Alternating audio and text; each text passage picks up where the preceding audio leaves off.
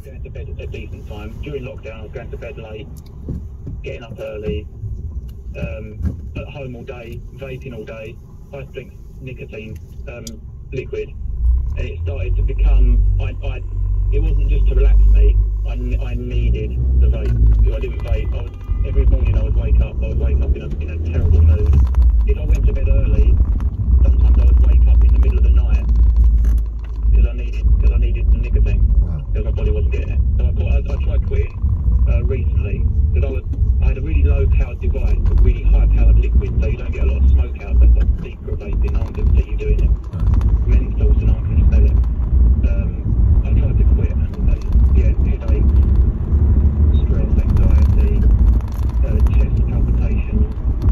So then I had to go back to vaping, and I'm gradually stepping down from sort of high strength liquid, and I'm down to like 3 milligrams now instead of the 12. But during lockdown, it took a hold, and it was something I actually needed. It's tough. So that's always got to be in the back of people's mind. Although the vaping gets you off the smoking, vaping it's far cheaper, far easier. Your nicotine levels go up, and then you've got to break that cycle somehow. When did you last vape? About 5 minutes ago. When will your next one be? As soon as you hang up. Will it really? But it's the lowest strength liquid now. So that's the thing. You can just do it if you're driving. You can just constantly do it. It would be like smoking. You know, a drive to work. It would be like smoking 15 cigarettes. You can just puff, puff, puff, puff, puff.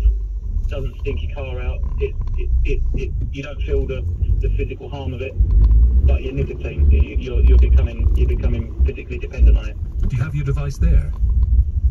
Yeah. Do you? No. So you're going to do it as soon as we're off the phone? Yeah. All right. Okay, no, I won't tell anyone. So, and no one's listening, so you're all right. Lenny, thank you for sharing that. That's exactly the sort of personal experience I wanted to hear, because everyone's use of cigarettes and e-cigarettes is different. Everyone's got a different reason for trying and a different response to it. Charlotte's next in Worthing. Hi, Charlotte. Hi, Eddie. How are you getting on?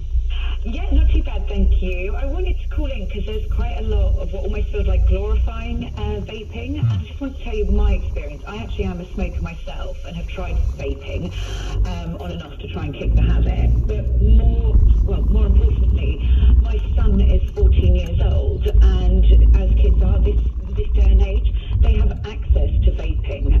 They can order it online. It's not like a shop. You know, you can order from vape stores online. He's been able to get hold of these things. We've had to stop intercepting his parcels at home to make sure that he's not still having them. He was able to set up profiles and literally order, you know, vapes and e-juices and everything straight to the house. And I think the problem that I certainly have seen in trying to stop this with him is not just that there's obviously nicotine in there, and the risk to teenagers and long-term effects can be things like mood disorders. They have impulse control issues, addiction. It also increases their chances of developing depression, anxiety, hyperactivity. Also, my job is I work as a practice manager for a counselling service in Arundel, and the increase in children that we've seen come through the practice with issues in regards to depression, anxiety. These children at the moment don't have other options with trying to stress manage what they would have had pre-COVID. And I just feel that, I just think I understand for anyone that's a smoker and is of legal age, I understand that can help someone, but I just think we're making this more and more accessible to our children, and that is such a concern for me. It's a good point, and I wonder if you want to share with me. You don't have to, it's very personal. Tell me about the conversations, if you would, that you've had with your son about why he wants to do it and how it makes him feel. Yeah, so he was dealing with stresses when it came to school, etc., like lessons, obviously being in the global pandemic, and he said that he was doing it for stress. He said that, you know, an older kid at school, and, you know, we've all heard the story, you know, an older kid at school gave me this, or let me try this, and then I think where he became more stressed and having more anxiety around school and personal issues that he was going through, it was given to him at the right time by an older child. And then, you know, I've got a child now that I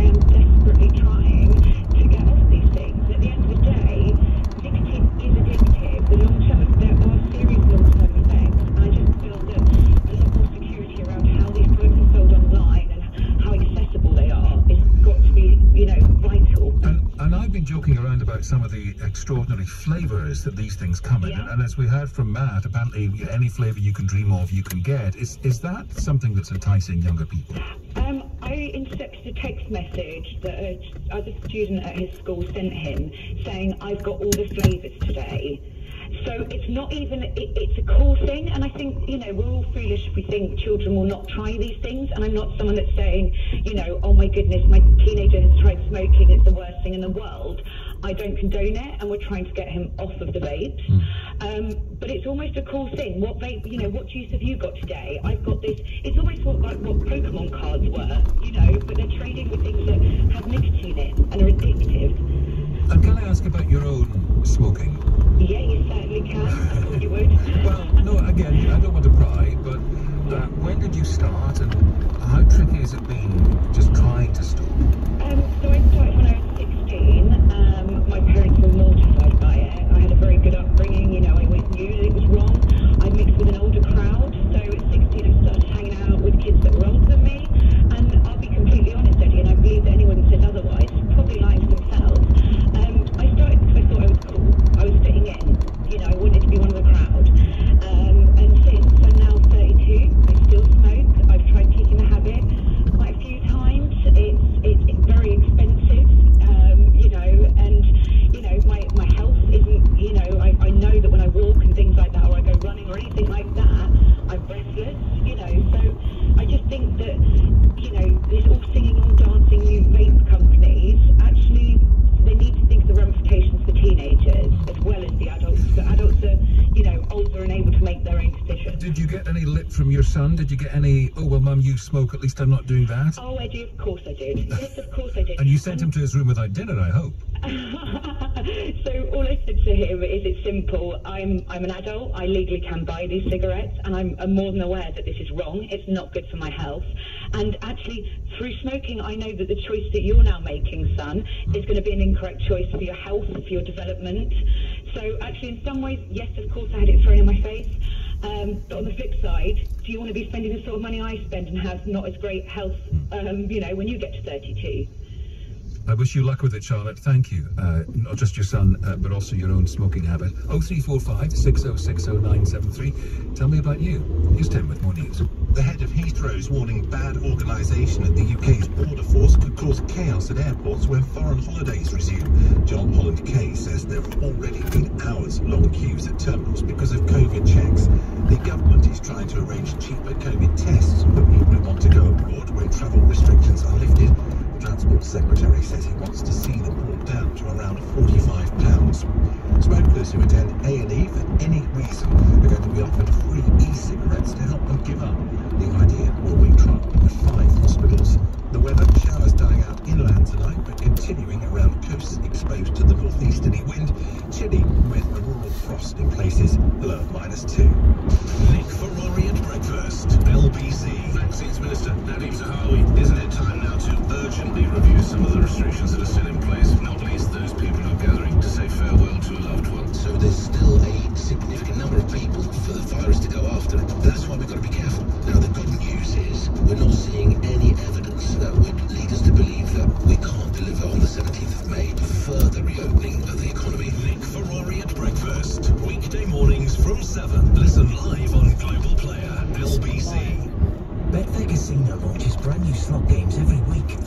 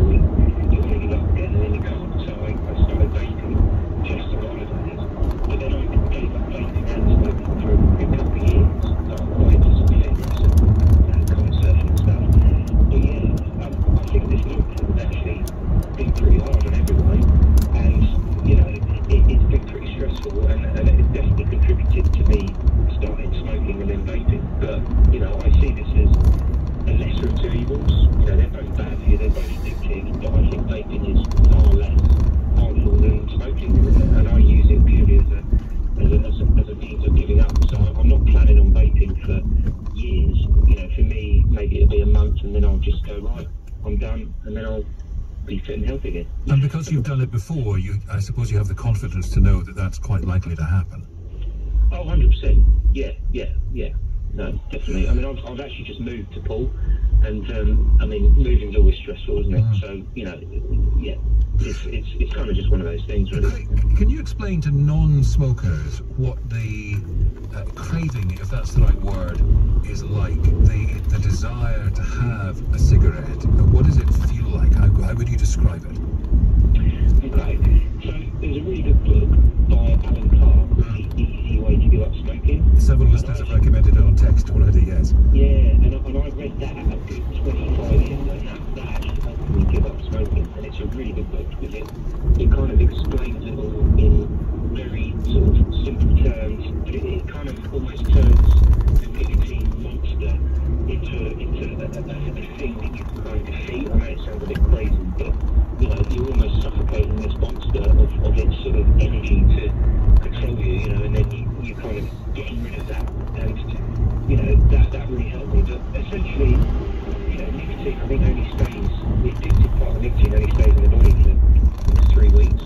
So, you know, past 3 weeks, it's a psychological addiction, but the actual physical addiction is gone. And I think that's what most people struggle with, is the kind of psychological part of getting up, because they kind of feel like they're missing out on something, you know, they feel like there's something missing, you know. So I guess, yeah, in answer to your question, when you're trying to give up smoking, you feel like there's something missing. Why did you go to the pool, by the way? Kite surfing. Yeah, I did a bit of kite surfing. I was travelling down loads, got friends around here, and I just thought, you know what, I need to move down it, so I did. And difficult to kite surf and smoke. I mean, it's just going to get wet, isn't it? It just falls in the water. I just have to keep buying new vapes. Yeah, genius. Great, good luck. Thank you. 0345 6060 973 647 to pass the news. There's fears border control could be overwhelmed by extra COVID checks when international travel restrictions are lifted. The government's looking at ways of making COVID tests cheaper for people who want to go overseas. The US has started its military withdrawal from Afghanistan. The weather, showers dying out inland tonight, but continuing around coasts exposed to northeasterly winds. It will be chilly, a low of -2. LBC Travel, I'm Dave. Golf is very slow on the M25 clockwise from junction 22 for St Albans round to junction 25 for Enfield. It's after there was an accident earlier on, but all the lanes are back open again. There are keys to the Rotherhithe Tunnel in both directions after a car broke down earlier, but the tunnel is open now. In Southall, Broadway stays closed in both directions near South Road because of an investigation into the accused. There are delays in Willesden. The High Road is blocked both ways at Belton Road because of an investigation. And on the trains, there are delays of up to 15 minutes between Watford Junction and Euston after an investigation earlier, so that's affecting London North Western and Avanti West Coast services.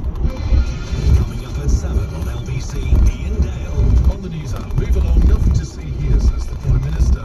Turkey about to go into its first lockdown, and we'll talk to the leader of the Scottish Lib Dems, Willie Rennie. Ian Dale on LBC. From moving home to watching your kids leave home. From leaving a business to starting your own.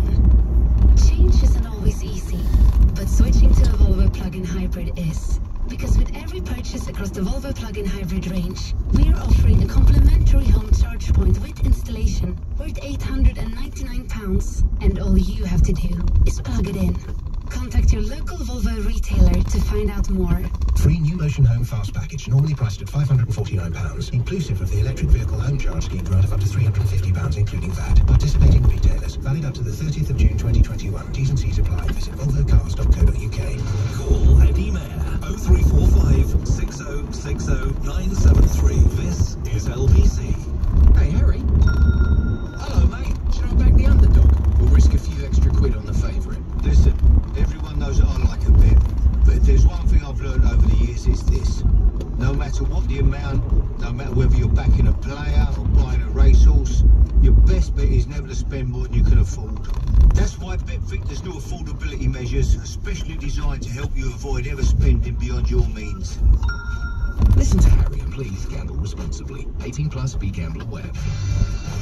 For many of us, future plans don't come much bigger than moving home. That's why at the Halifax, we want to make sure nothing gets in your way. So if you're unable to visit us in branch for a mortgage appointment face-to-face, we're more than happy to come to you. Every week, our colleagues are doing over 3,000 mortgage appointments by phone and video call, so we can keep your moving plans moving along. Halifax, it's a people thing.